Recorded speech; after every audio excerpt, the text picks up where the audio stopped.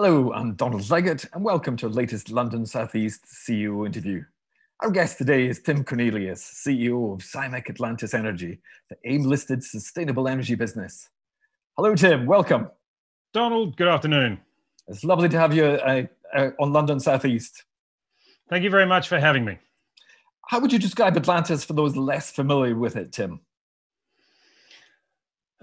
So Atlantis is primarily a renewable energy company, and we are split into three divisions. So think about us as a renewable energy company, which is a marine energy specialist, so Tidal Power, which is what we're probably best known for, but a company that's now diversified into multiple areas of renewables. So we also have a hydro division, which some of your followers may have noted during our acquisition of Green Highland Renewables last year.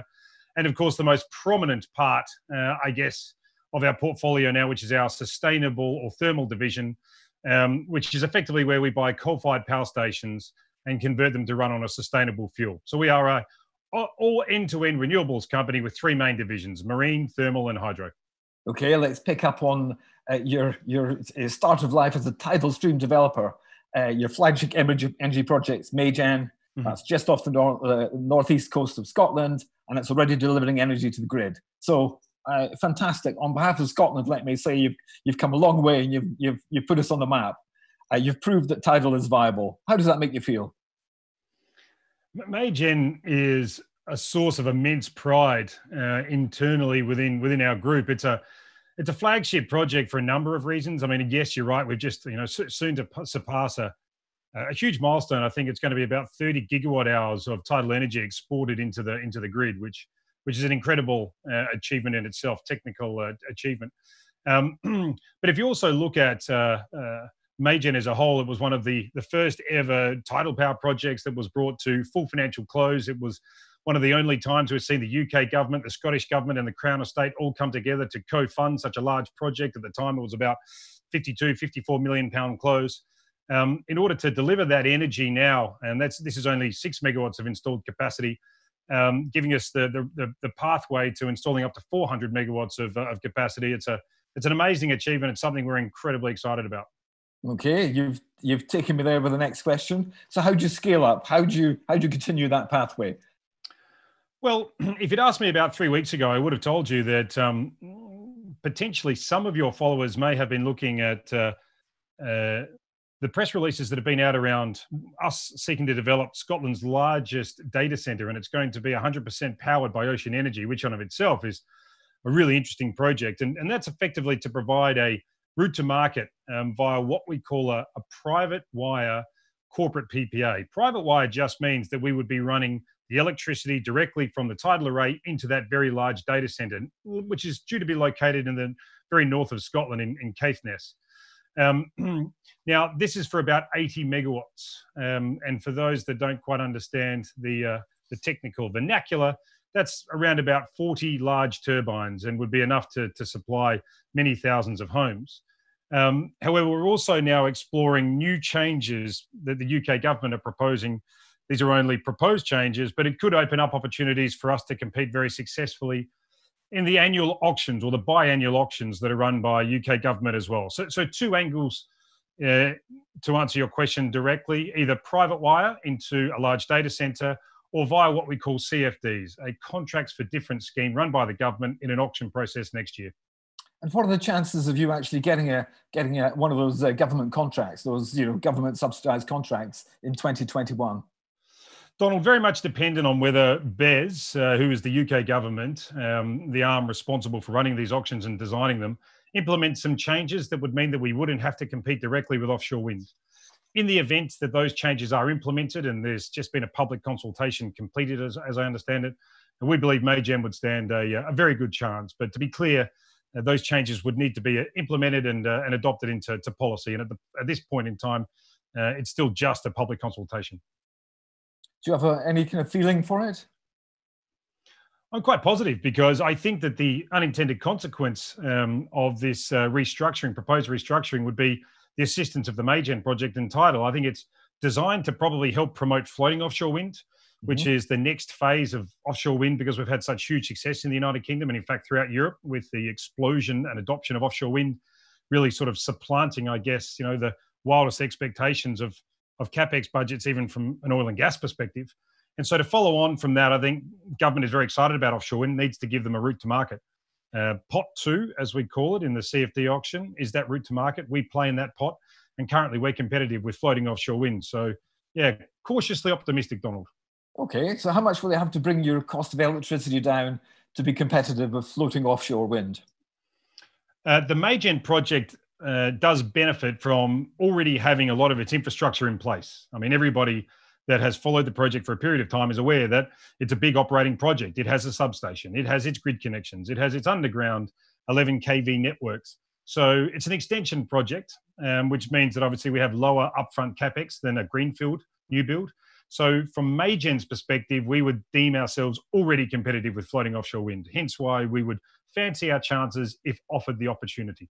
Okay, and what about fixed offshore wind? Are you competitive with that?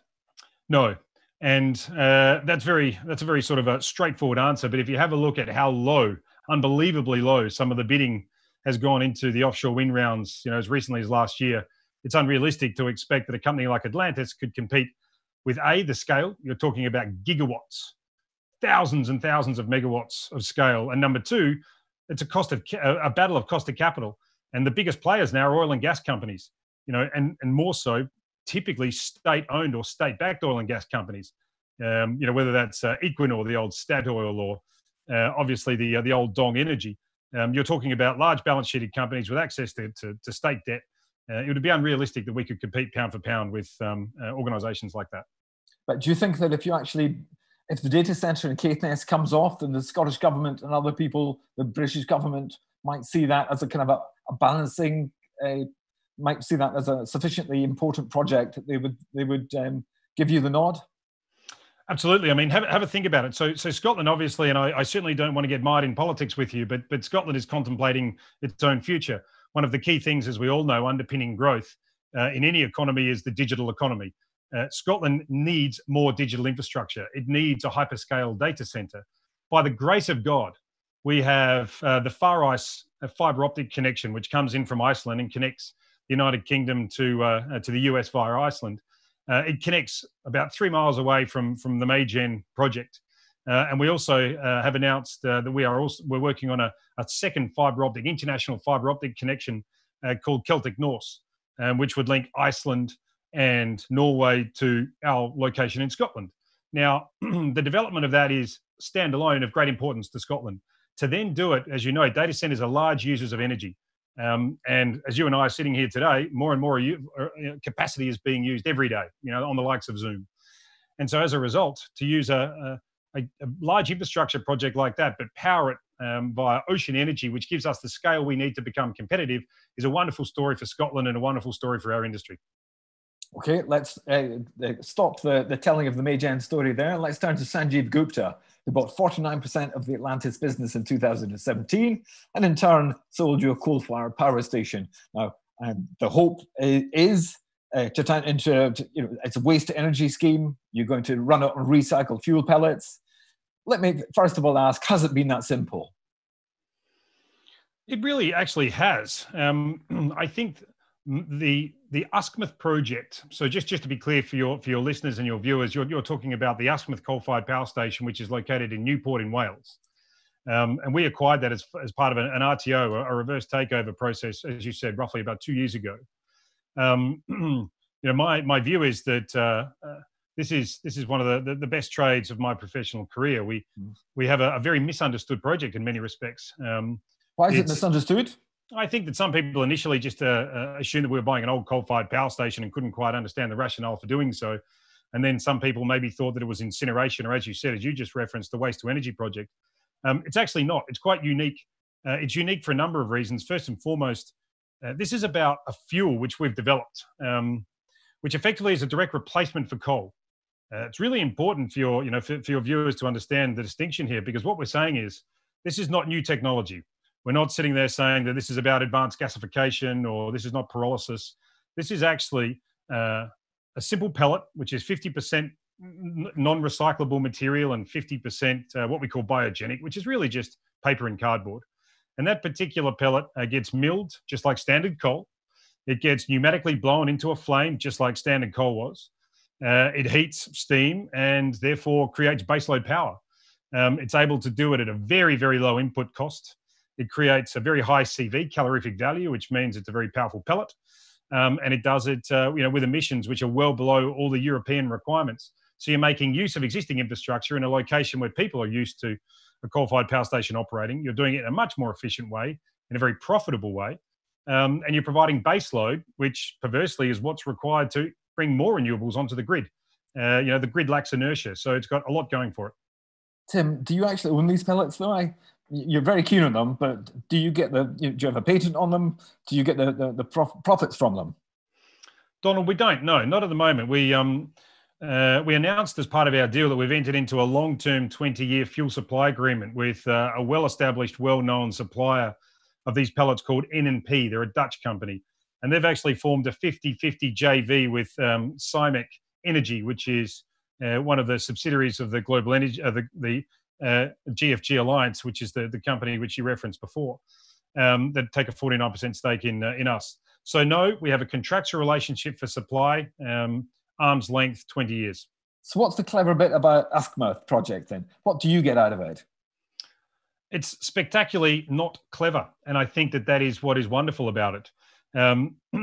What we've done really is we've brought together, I guess, the burning combustion side, which we've been in the market. We're currently undergoing significant tests, the completion of tests with Mitsubishi Hitachi at headquarters in Nagasaki. We work with the incumbent turbine suppliers like GE. We work with obviously the fuel experts like N&P. We upgrade the road, the rail, and the port so that we're able to import that fuel. We work with the PPAs, so we've got somewhere to sell the power, and we aggregate all that together, bring the finance, and it should be a very, very profitable project. So all we've done is translate those skills, which we've proven in other markets like Tidal and hydro, and we've now applied it to a new area, which is thermal. Okay. You've given me a lot of information there. When do combustion trials actually begin with Mitsubishi? They've already commenced, Donald. Okay. And are they working well?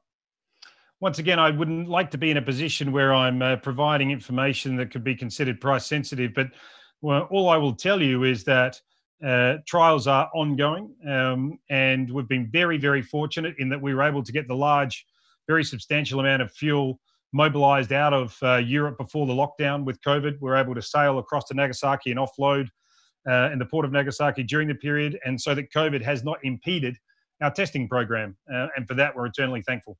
Okay. You were mentioning a couple of weeks ago financial close was going to see a re-rating of your share price. When do you actually expect to see that financial close on Uskmouth?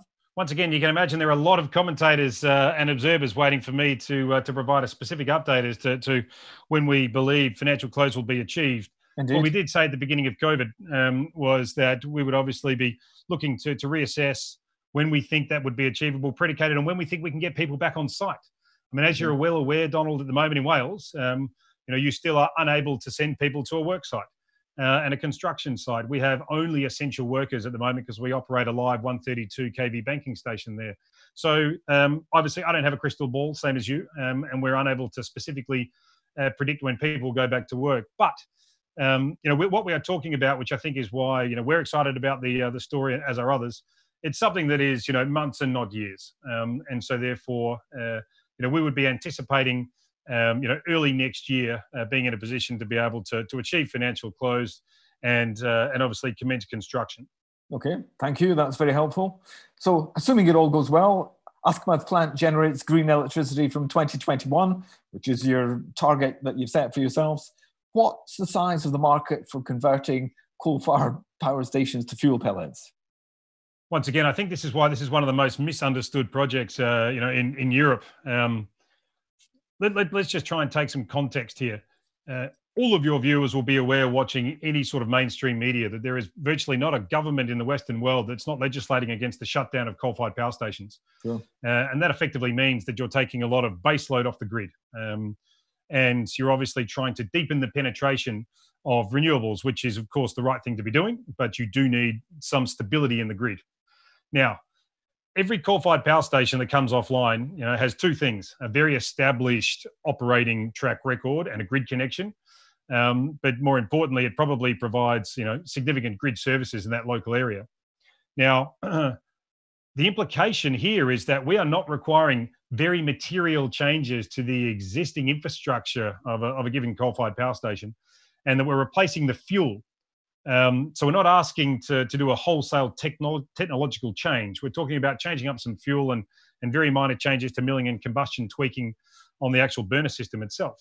So the implications are quite mind-boggling when you think of every coal-fired power station. If you're an asset owner, if you're a utility, if you're an owner, would you prefer to look to decommission your site at great cost, or add 20 years on it and potentially convert it to a fuel source which is even more profitable than when it was operating as a coal-fired power station? So, I mean, we've actually stopped hosting different groups at our facility in Newport because it's too distracting for management. But I can tell you, and I've been open in the market before, from China to the US, from Japan to South Korea, from Australia to Indonesia, delegations, power companies have all been coming and observing. And it's effectively, if you like, the dry well, wet well moment. Once the burn test results are announced, if they're successful from both an efficiency and emissions perspective, then all of a sudden you'll have huge interest from anyone who's trying to shut down a facility and convert it to something profitable as opposed to tackle very expensive decommissioning. Who are your competitors in this market? Is it biomass producers? Who else is out there trying to do similar? Yeah, I don't think we necessarily have anybody that is a direct competitor for 100% conversion on this field because we're the first. That said, obviously there are plenty of conversion projects that involve more biomass related input products, as you said, whether it's wood chip or another form of fuel source. That said, and obviously at the behest here of my engineers, who I'm sure will be very keen to clip me around the ears here. But one of the amazing things about this is that once again, the fuel has actually been tested in many other industries. It's already a derivation of this fuel is already co-fired, and by co-firing, it's a term which means other operators in Europe use this fuel and co-fire it with coal in order to try and hit their emissions targets. So it's already been used as a fuel source, albeit that we just made it more efficient through the money, time, and R&D we've invested in it. And second of all, it's already used as a fuel substitute in the cement and the steel industries. So in terms of a product that already has a customer base, and so therefore the competition really is going to be around controlling waste. And this is a sort of a fascinating concept now because obviously we're using a subset of waste which at the moment doesn't really have a competitor. We don't compete with traditional energy from waste, which is mid-CV. We're dealing more with the stuff which is difficult to get rid of. And since China shut the gates, you can't export it. Brexit's made it more difficult to export this sort of material to Holland or Poland. And so now you've got more material on the market, which is a good thing for us. Tim Cornelius, I'm going to have to stop you there. Thank you so much for joining us. That's absolutely fascinating. I'll be perfectly frank, I need to go back and have a look at that and analyse what you've said myself. For more interviews like this one, please subscribe to the London South East YouTube channel. And my final thoughts, thank you for watching and stay safe.